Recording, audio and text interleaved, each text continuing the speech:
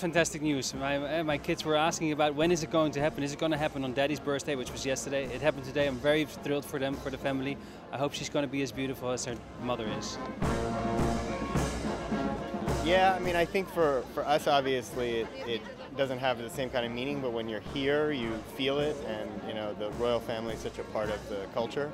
I guess it's kind of cool, you know, I mean, it's something for people to rally around.